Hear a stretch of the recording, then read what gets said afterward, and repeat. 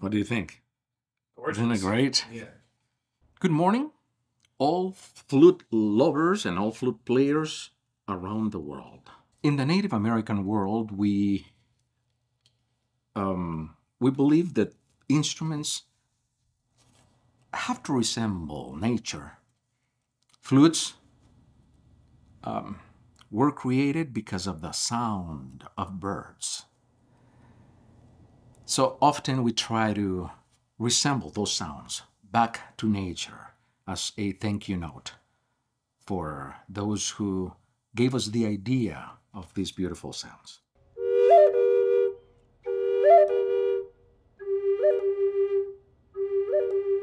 This one in particular, let me share with you a couple of things that I find to be very interesting and very good for the flute player.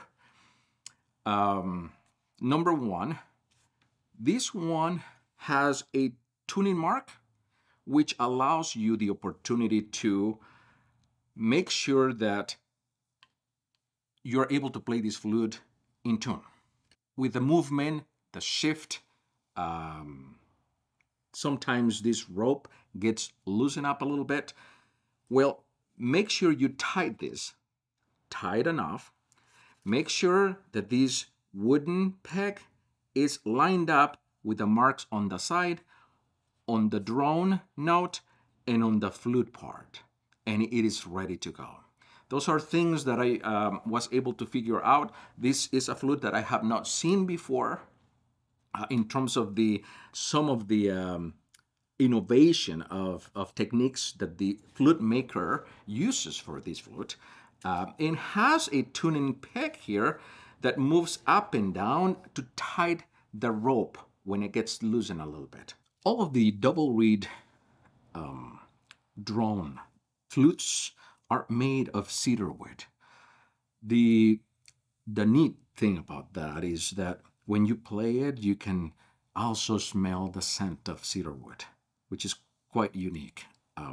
They also come with a nicely made pouch that you can just, carry your flute around.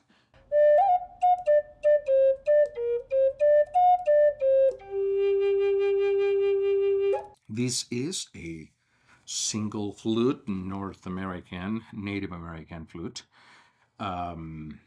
Beautifully made, beautifully handmade. And this has been made with two pieces, which requires a lot more of a technique in order for it to be just right. But just the shape, the form, the organic form that these flutes have. And there are a few different sizes, different tones and tunes. And what I like about this type of flutes is that unlike regular Native American flutes that you put your lips on top of the mouthpiece, on top of it, these hollow Native American flutes allow you the opportunity to put your lips in it and blow. I have a preference for them for some reason.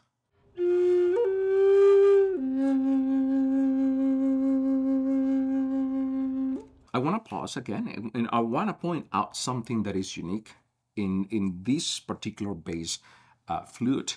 And I have played many different flutes throughout the years, but I have not seen very many with an ergonomic system such as this one.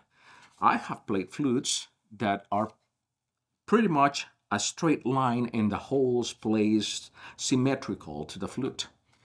When the flutes are small, it's not a problem. But when you play bass flutes, it is, because of the fact that the holes are separate from each other. The diameter of the flute is larger, and your hands may have a hard time reaching the holes. But this one in particular has this tiny little hole on the side that is easier for the flute player to play. And the bottom one too, it goes right here instead of having to sort of force your wrist in order to reach that hole.